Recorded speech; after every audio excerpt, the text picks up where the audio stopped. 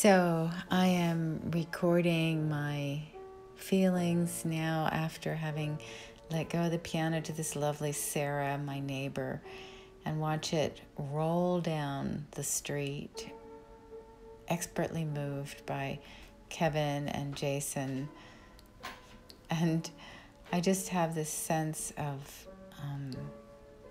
peace and gratitude that the piano that my great-grandmother had sent to my grandmother in 1925 after she lost her first daughter, that this piano is now in the home of a lovely young woman who has been longing to have a piano in her life. And as I move toward leaving this home of 20 years, I am just watching things move from my life, from my space, into other lives and other spaces. And I'm feeling this wonderful sense of adventure about it and release. And I wanted to record that, and I want to remember it, and I want to share it because I feel like I've benefited so much from the fact that I was able to watch my own grandmother, the one whose piano is now leaving my home.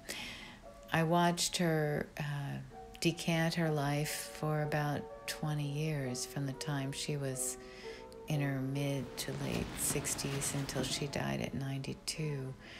I watched her give things away and tell their stories and share them. And I'm now lucky enough to have her desk, which I'm not giving away, but I'm thrilled to be able to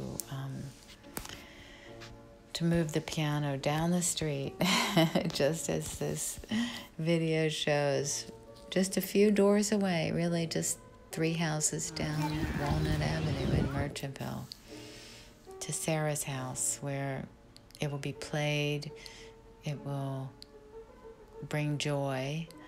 And we both were just astounded by the beauty of this season, with the beautiful dogwoods and the color that changes, and it's so fleeting.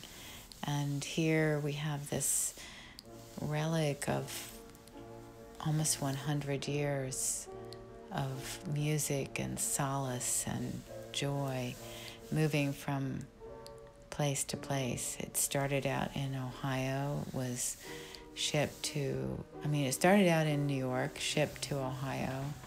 Then it came back to Morristown, New Jersey. And then I moved to California, and it went to California with me. And then I moved back, and it came back. And now here it is in Merchantville, in Sarah's life, and in a place where I believe it will find another true home, and it won't be, hopefully, neglected again for 7 years as I neglected it.